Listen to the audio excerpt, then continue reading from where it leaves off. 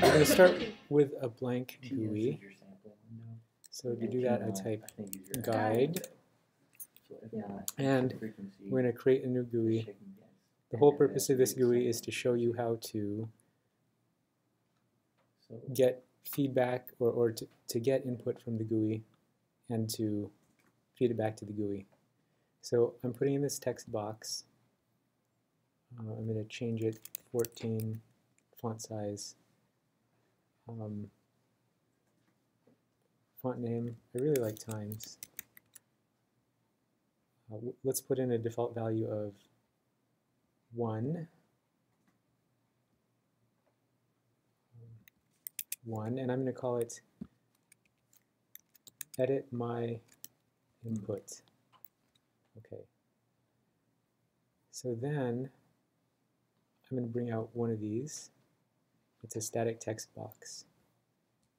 I'm going to make it bigger. We have to give it a name. We'll call it text my output. And make this 14. And just for consistency's sake, times. And then it kind of doesn't fit right. So I can resize it. And the default value, we're going to say that it's going to be 1.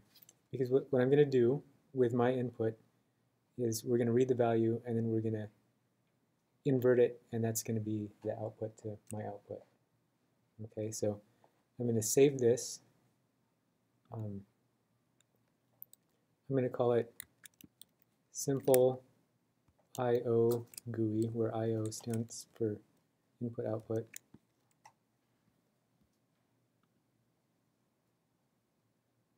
Oh, extra period, okay.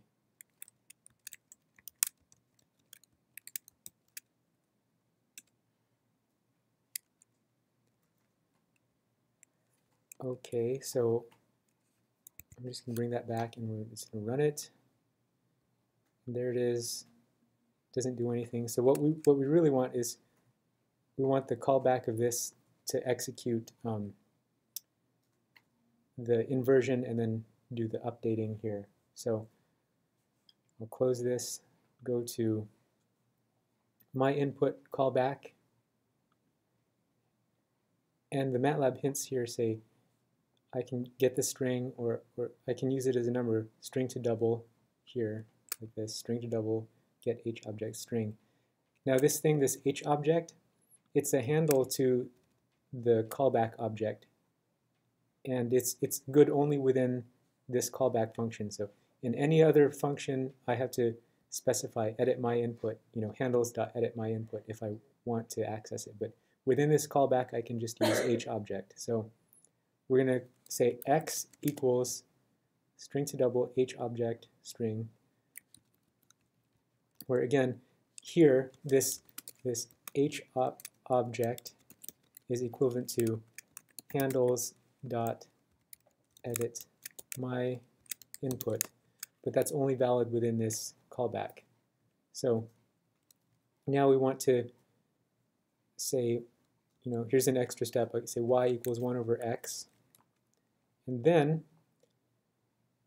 we need to write y to the new static text box. So we use the set command. It's just like the get command, but it's opposite. So we have to set handles dot edit my output.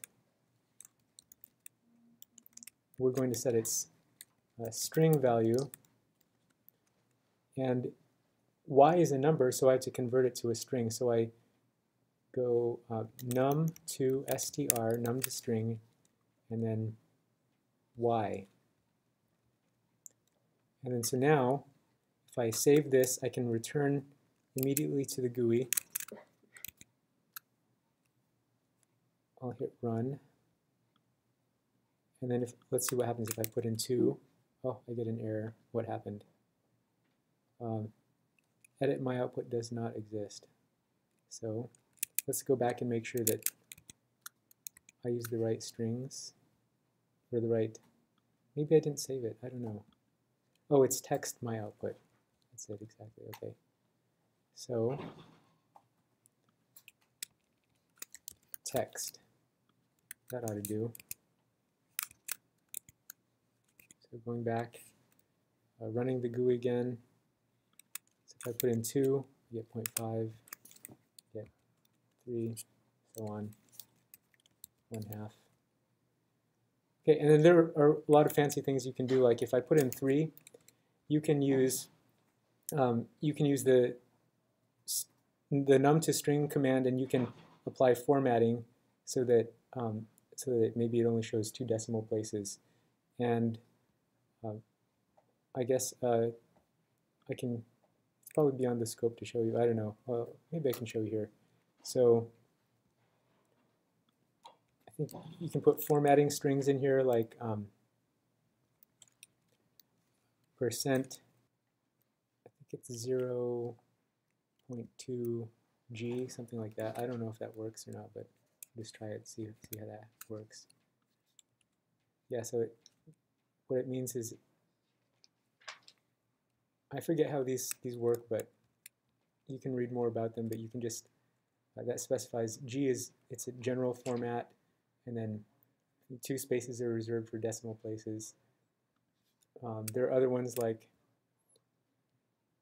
E, and that's an exponential format, I believe. Yeah, so like that.